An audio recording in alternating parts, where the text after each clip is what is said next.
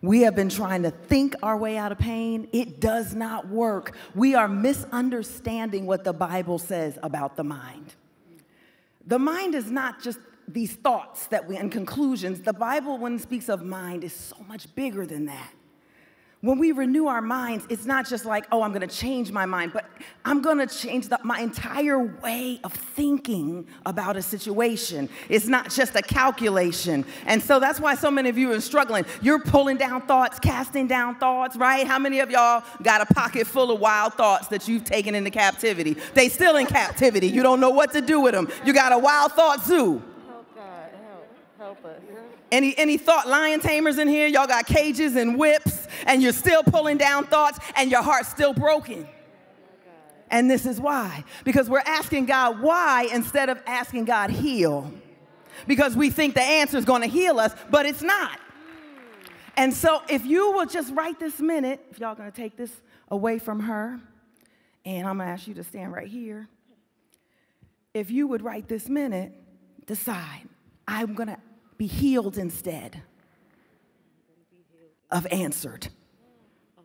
Okay. Ooh, she's like, I ain't say okay right away. I'm willing to be healed instead of answered. Woo! Because if you're willing to be healed instead of answered, you can get out of this stuck place. If this is your word, I suggest you jump up and grab it. If you're actually willing to be healed instead of answered, because you want the answer for your mind, but what is your carnal mind going to do? Your carnal mind is enmity with God, so you just take healing instead of answers. Jesus, heal her heart. We come as partners boldly before the throne of grace together, and we're asking for help with our hearts, because all we really want is to not be in pain. All we really want is to not be in pain. And Father, collectively, as I lay hands on one woman, but you're touching many, many women, that we lay down our demand for answers. What we really were asking for was to be in less pain. And that you can do. So God, I thank you for touching painful places, limps in the spirit, broken hearts. Father God, in the name of Jesus, heal a heart with your love. In Jesus' name. In Jesus' name. Keep receiving that. Keep receiving that. Thank you.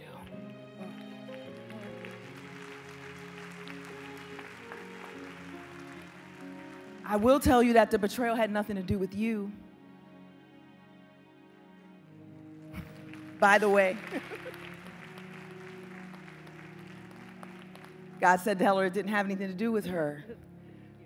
And you know what? A betrayal almost never does. It hurts you. It got something to do with you in that way. But people are broken, and they hurt people. That doesn't make it feel better, but this is one of the dangers of our desperation for answers. When we don't get the answer we want, we make stuff up. So our dedication to answers is really getting in our way, because we make stuff up, and usually what we make up is that it's our fault. Because when it's my fault, I can control that.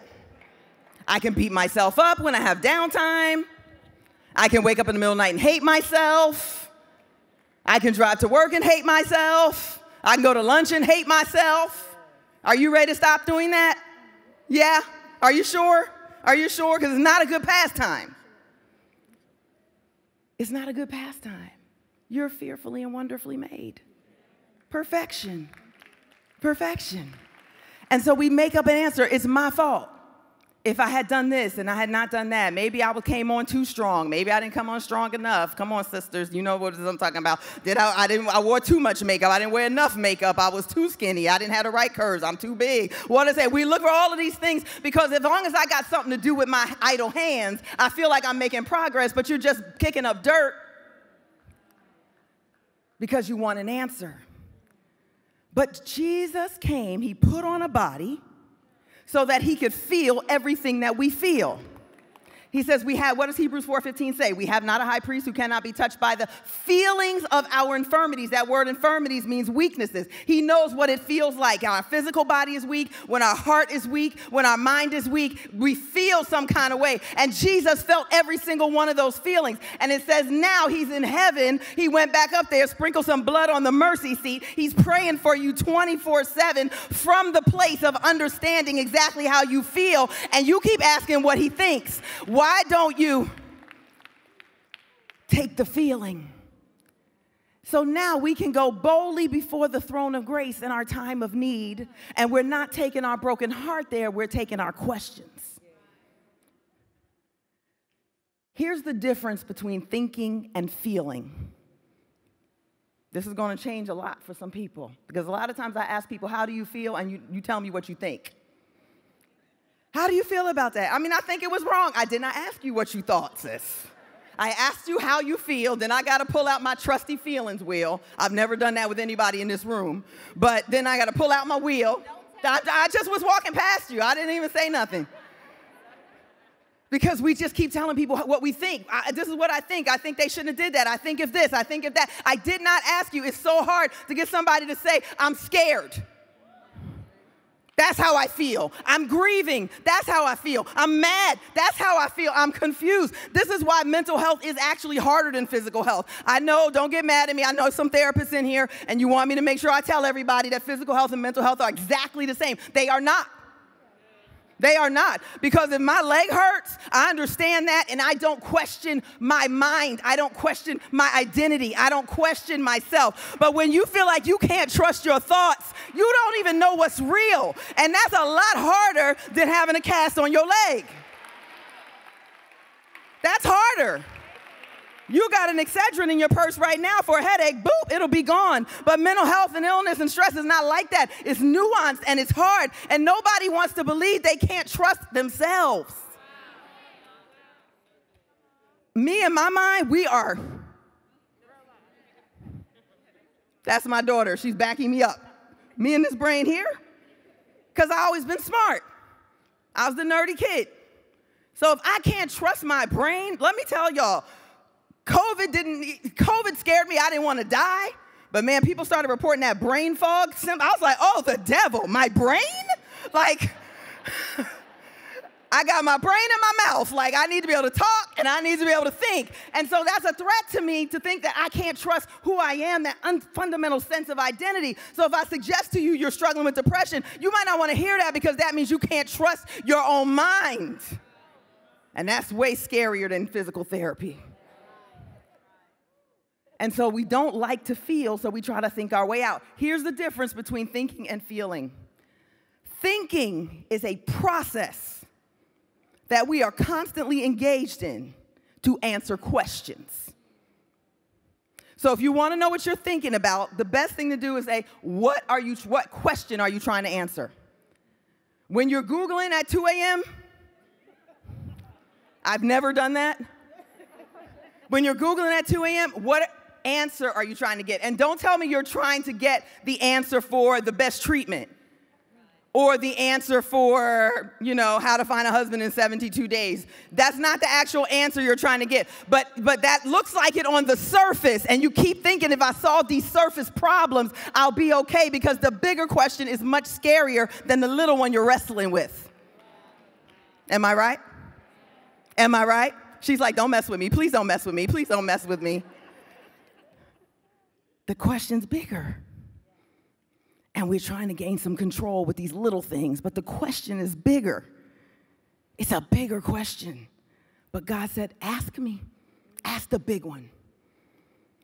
Sometimes we don't want to ask the big one, because that's the one that we think might take us out of this God thing. I'm trying to hang in here with him, and we're just going to try not to have that conversation so I can stay with you, Lord. Please stop bringing that toxic relationship dynamic to your faith. We're just going to not talk about that like we didn't see that, and we're just going to act like that. I'm just going to act like I didn't see that lipstick on your collar. I'm just going to act like I didn't see that glitter on your forehead. I'm just going to act like, so that we can stay in here together. You want me to go away too, don't you? Mm-hmm. Goodness, I don't know. I'm feeling like I'm not getting love. I'm just like, please, Dr. Anita, do not stop right here. We have to change this relationship dynamic. And I understand it. What I love about it is that you are dying to hold on to God. What I don't love is that you believe that this is the only way you can do it, that there's not a healthy, emotionally healthy relationship available to you with God because we haven't had one here. God is asking you to stop avoiding the topic, sis. He's ready. He's there. Let him comfort you first. Because when we're mad and we're scared and we're scratching, it don't matter what people say. You don't even hear them. Because what you're really saying is, my heart, my heart. So your thinking is defined by the questions that you're asking. Your feeling is defined by why. So if you're asking, why did my parents get divorced? Why did my parents get divorced? Why did my parents get divorced? And the question, you're asking all those questions because you don't want to feel sad. Maybe it was for the best. Now when I really look at it, my mom had these issues. I think she might have had an undiagnosed mental disorder probably. And my father, you know, he came from it. And you're trying to answer all these questions. You're trying to get them to take personality tests and go to counseling. But what you really want, I'm standing in the wrong place again. That's it. What you really want is to not feel responsible. Or what you really want is to be delivered from the fear that your marriage is going to go down too. So if you can describe what went wrong with them, then you can be free from the fear of it going wrong for you. And so if you just went to God instead of saying, God, what happened to my parents? God, I'm scared. Minister to my fear. Go boldly before the throne of grace with your fear. Father, Jesus, I'm scared. God, I am so scared I can barely think. Please help me in this space. That's what boldly before the throne of grace looks like, not tell me what happened to my parents. And if we will get down deep, we can do something. And God cares so much about your heart. And I want to uproot a lie that has been told, misstated, preached with good intention, different things. But God actually does care how you feel. He does. He does. He does. He actually cares how you feel. Who hasn't felt like he cared how you felt? They're like, why didn't you care? Why did you think he didn't care? She's like, I know she's going to ask me directly.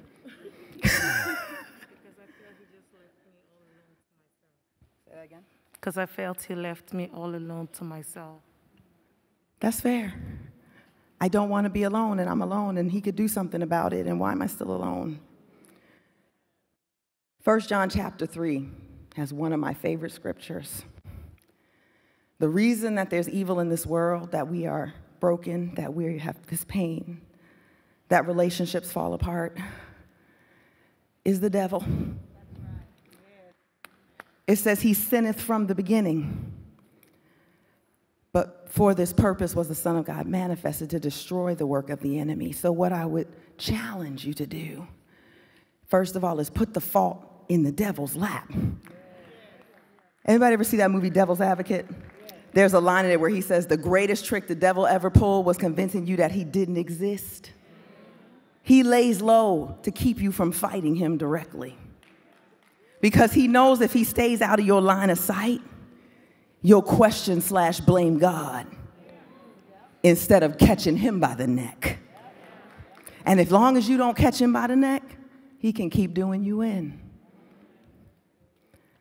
So that pain that we end up with, God, why? Let it turn to anger, devil. It's a no from here. God's going to heal me, and I'm going to fight you. And things will start to turn around.